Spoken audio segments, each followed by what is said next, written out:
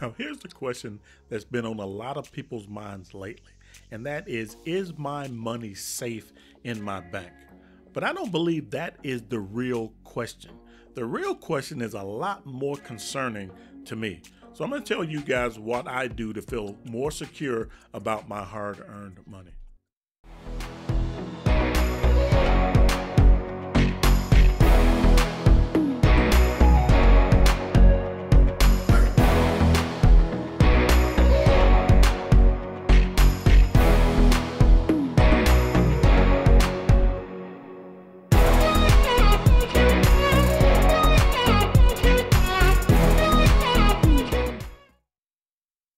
Hi everyone, Silver Joker here. Okay, so before we get started, I want to do a shameless product plug here. This is the Silver Joker coffee mug. This is one version. I do have several versions of this image on the coffee cup. I also sell other merchandise in my merch store. This one here is mine. If you want one, I will leave a link in the description so you can go and get you one and you can help support my channel. I appreciate it. Thank you. So the question is your money safe in your bank? And I believe that the answer to that is yes. Your money is federally insured to a certain point. And I believe a lot of us, the majority of people who bank, they fall well within that FDIC threshold of insured funds. I believe there's a bigger issue than that. An issue that is a lot more important than is your money safe in the bank, and that is, will you have access to it?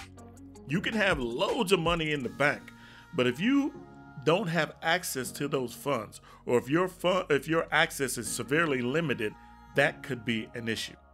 So what do you do about that? Well, these are the things that I do and have been doing to feel a lot more secure about my hard-earned money. And one is, obviously, I stack physical silver. It's in my possession. I don't need to be granted access to it. In fact, I control who has access to it. I don't need some third party to facilitate any of the moves I make with my physical silver. The other thing I do is I have a debit card which allows me access to my bank account or the funds within my bank account without having to physically go down to the bank, which is going to make it very convenient if the banks decide that they're going to close their doors. Also, I have credit cards for emergencies. That way I can use credit to get the things I need without having to access the funds in my bank if they are being limited or restricted. And also, and this is the most important thing right now, is I keep cash on hand. I keep cash in my safe because until Walmart or Shell gas stations start taking physical silver, I'm gonna need cash. I'm gonna need that promise. And so I keep a good supply of that on hand just in case. Now look, I see no reason to panic. I get phone calls, family members, people I know, they call me. I have a podcast. I guess they kind of see me as somebody that may know this stuff. I just tell them what I do and how I see it, my personal opinion about things. I make sure they know that, just like I'm making sure you know that. This is just my personal opinion. I'm no expert. All I'm saying is be prepared. The last thing you want is to need something and not have access to it. So the question is, for me, not is my money safe in the bank? It's, will I always have access to it? So ask yourself, I mean, if the banks close their doors, if your bank closed their doors today, right now, and you could not go to the bank to withdraw cash, how would you do it? How would you take care of the things you need to take care of? Now, I suggested a few things that I do that I know would be accessible to me if the banks close their doors today, but it doesn't have to be a financial disaster. It doesn't have to be an economic breakdown. I mean, the people that had their money in Silicon Bank and some of the other banks that are not doing so well, it wasn't a financial collapse. It wasn't an economic Armageddon. So it could be just an isolated thing. So just ask yourself, what would you do? Are you prepared to exist financially without your bank giving you access to the funds you have in it.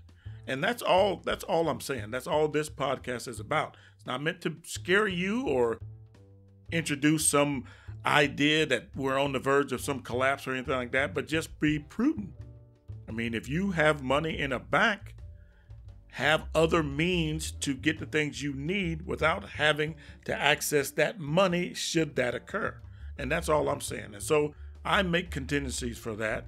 You know, I see a lot of podcasts, a lot of information online and here in the silver stocking community about, you know, the banks, this may happen and what may happen if, you know, this happens and all this kind of stuff. But nobody's really talking about the practical way of surviving just a short-term banking issue.